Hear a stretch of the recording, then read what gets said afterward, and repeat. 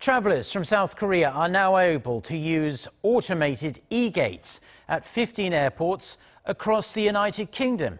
The e-gates, which were only previously accessible to British and European passport holders, have been extended to South Korean passport holders, along with visitors from Australia, Canada, Japan, New Zealand, Singapore and the United States as of May 20th. Travellers aged 18 and over travelling with those passports that have a chip in them can use e-gates without registering in advance. Children between the ages of 12 and 17 can use the gates when accompanied by an adult. The British government has also decided to scrap paper landing cards for international passengers.